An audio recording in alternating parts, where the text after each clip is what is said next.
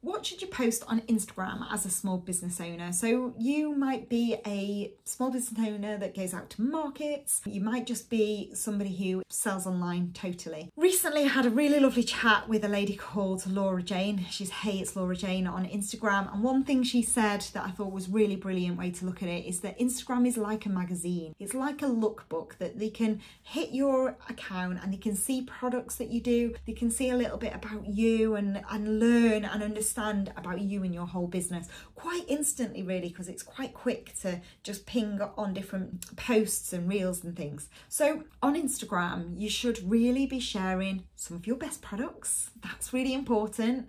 And in the captions, because they have SEO now working on Instagram and things, make sure you get some of those keywords about that product in the captions. But then also talk about where you're going to be. If you're a trader out at markets, maybe even pin this month's markets are going to be here, and here, whatever. Tag people, link to people. If you're a pedal member, that post should have us attached to it and tagged. We will like it, we will comment, and even possibly share it to our stories. Tag the other market organisers that you are going to their markets. They want to see that you're actively sharing their markets as well. And they might then share that post to their stories. Who knows? And that's just spreading the word, and that's getting you in front of their audiences. So on your Instagram account, mix it up between product photography, sort of lifestyle shots.